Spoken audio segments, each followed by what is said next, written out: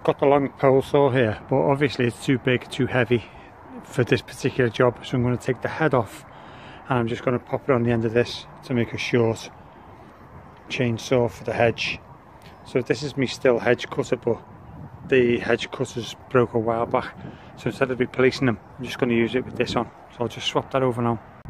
It's just a case of undoing these and then sliding it off,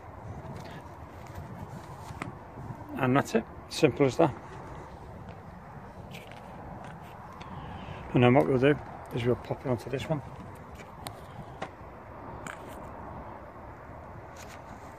And then make sure obviously it lines up with the switch, so that's straight now. So we want the chainsaw like, not like that, not like that. We want the chainsaw there.